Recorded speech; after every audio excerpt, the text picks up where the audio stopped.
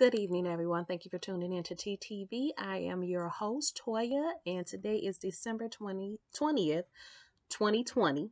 So we got 2020.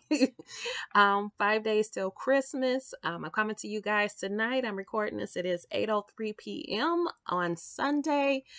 Today wasn't that cold outside. It was actually a pretty nice day out. Not too bad. I noticed that I hadn't talked to you guys about herbs lately, at least not since the alfalfa video, which if you haven't seen the alfalfa video, I'll put it down at the bottom. So today I wanted to talk to you about this little guys. This is bee pollen. Okay, and this is a wonderful herb. But before I get into it, I want to give my disclaimers, because anytime you deal with herbs, you have to give disclaimers, because you don't want to get in trouble, because they will come after you. So do not this product is not intended for use by pregnant or nursing women. If you have a medical condition or are taking medication, consult your doctor prior to use. Discontinue use and consult with your physician if you have any adverse reactions. This product has not been evaluated by the Food and Drug Administration, and this product is not intended to treat, diagnose, cure, or prevent any disease. So that's out the way. Also, I do want to note, because this is a product that is created by the bees, if you have any bee allergies, this is not the herb for you. Okay, so you have to be careful. So if you can't take honey, bee stings will kill you. You do not want to use this product, okay? Listen to me. You don't want to use it if that's the case. Also, if you're vegan, this, of course, is not something for you, because this is I know some vegans don't care about the honey, some do. I don't know where you fall in. To me, it's great. It helps with sinuses and things. That's what I use it for, but I use it. So let me tell you the story about how I found out about this. So some years ago, I ended up with this sinus infection, and it was a really bad one. Okay. I woke up that morning, got the kids ready for school, and I was on my way to work, and I just noticed that it was getting worse as, time was going by. And so by the time I got to work, my nose was swollen and part of my face was swollen, and I was hurting. And I'm like, okay, well, let me call the doctor, see if they can get me in. So I called the doctor. He got me in. Turns out it was a sinus infection. It was really bad. But by the time I got to the doctor's office, this part of my face was swollen. All of this half was swollen, and my nose was swollen so bad that it split in 3 spots, like here, here, and then across here. 3 spots.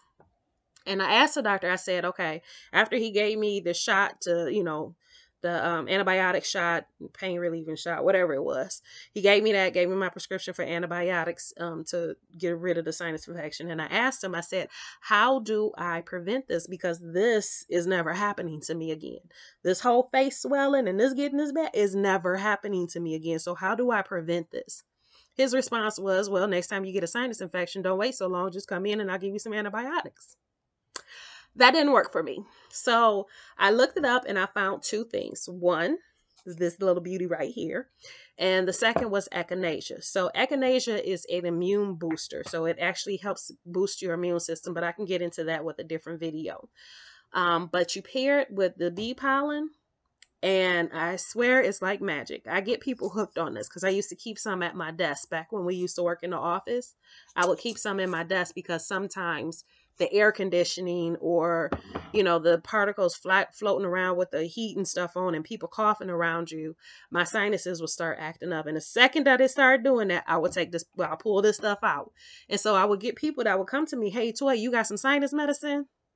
No, I don't. It's me. So, I mean, granted, years ago, I was into that, and I would have medicine and things like that, but I never liked taking medicine. I've never liked it. But in any case, I always had the bee pollen, and I would give them some. I'm like, you're not allergic to any bee products, are you? They like, no. I said, okay, well, here, you can take some of this. It'll dry them sinuses up. And they would come back and like, oh my God, I can breathe. I can breathe. What is it you gave me? And I would tell them all the time, bee pollen. So bee pollen is collected by the bees. So you have the female bees go around and they collect it from the male flowers. And they're selective on which pollen that they'll create. So they basically gather the pollen up and it forms these granulates. So almost all bee products are high with antibiotics. Okay, almost all of them, like regular honey, you can actually put on a cut. So let's say you were in a situation where you didn't have any neosporin or anything like that, but there was some pure honey around, you could actually put the honey on your wound until you can get to some place where you can take care of it. And it acts as an antibacterial. So some of the other properties with it is highly nutritious. So it has, I have my little notes to say. It has protein, carbs, lipids, fatty acids, vitamins, minerals, enzymes, and antioxidants. And that's kind of what helps with the sinus infections, those antioxidants and the antibacterial properties of the bee pollen. It also helps protect from free radicals. Free radicals are which go in your body and they wreak havoc and they cause issues and sometimes diseases. So it helps to fight the free radicals, protect against the free radicals. It's an anti-inflammatory and helps boost the immune system. And that's probably because of all the enzymes in it and the antioxidants. And again, do not use if you are allergic to bee products. I can't say that enough, okay? But with the sinuses, which is why I always took it, it will dry those sinuses up. So if you have blockage in there or, you feel you can, most people who've had sinus infections know what it feels like when it's coming on. And I even used to get this to the kids when they were younger. I think my youngest son, him and I used to have hay fever all the time. And anytime it would come around that season, we would take bee pollen and echinacea. And it got to the point where I don't even know how many years had passed by. And we just didn't need it anymore because we didn't get the hay fever anymore. And even still to this day, we don't get hay fever as bad. So, and I attribute that to the bee pollen and to the echinacea because we would take it every year when the pollen and stuff will be floating around. Because when you breathe in the pollen, you trigger the antihistamine in your body, and that's why you sneeze, you cough, your eyes are running. That's what happens when you ingest this. It does the exact opposite. It acts as that anti-inflammatory. So as a histamine, I'm sorry, it acts as a histamine to protect you from that. So really great stuff. I'm gonna just show you real quick how I take it. Yeah, I got some water to make sure I had some water. So you can sprinkle this on food. You can put it in your smoothies, but it has a very distinct taste and I don't like it. So if you like it and you can take it, by all means, go for it. The easiest way I found to take it, and I've tried with different things, is to just take some, you pour it in your hand. Now, when you're first starting out, because I don't actually really need this, probably shouldn't be taking it this late either because it will give you energy. And that's because of all the nutrients in there. So it will contribute to giving you energy. So you would do like a dime size amount. So trying to show y'all without spilling it. Let me do like that. There you go. So can you see that? Well, anyway, I tried. But you would take like a dime size amount because you can work it up as you need it. So if you need more, you can take more. But start out with a small amount when you first take it. And then as you get accustomed to it, you'll know how much you need. So the way I do it is I take this amount, get me some water, put the water in my mouth, pop this in, and just swallow. So almost like you would a peel, except for instead of putting the peel in first, you put the water in first, and then you do this. When you do it any other way, what happens is it gets like on the side of your jaw, under your tongue, and then you end up with that taste. So very quickly, like I said, you put some water in your mouth, pop this in, swallow. So I'll show you. Done. All of it went down. So that's the best way to take it. Now, they do have extracts and they do have this in a capsule. I only do the capsule if I'm out of town. So if I go somewhere and I need it, because sometimes I do have issues on the plane with my ears because your ear, nose, and throat are all connected. So if my sinuses are acting up and I have to get on the plane, I'll take someone just before I get out the car or something like that to help clear my sinuses. But then when I get to where I'm going, I try to find some place, some health food place or something like that that sells it. So, and then take it there. And sometimes when you get to that point, the only thing you can get are capsules, which if that's the case, then that's when I take it. But I don't like the capsules because you can't control how much you take.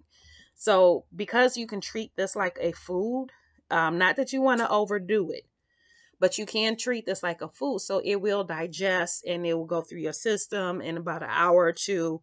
If you need more, you can take more because you will digest this. You can control it. When you take the capsules, it's really no telling how much they put in there, what fillers they use with it. You don't know any of that. And like I said, you can't really control how much you take and how much you're getting in. But with this, you can control it. So that's why I like the granulates.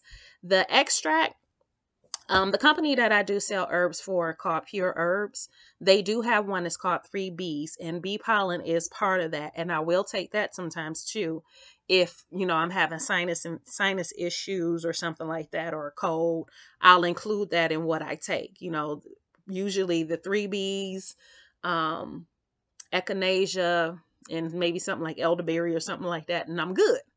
So, but this little beauty, you have sinus issues and you're not allergic to bee products. Yes, I said it again. No bee product. If you're allergic to bee products, do not use this. But if that's not you, you have sinus issues, I'm telling you, this stuff is magic. And like I said, you start out with a small amount and you can just increase it as you go.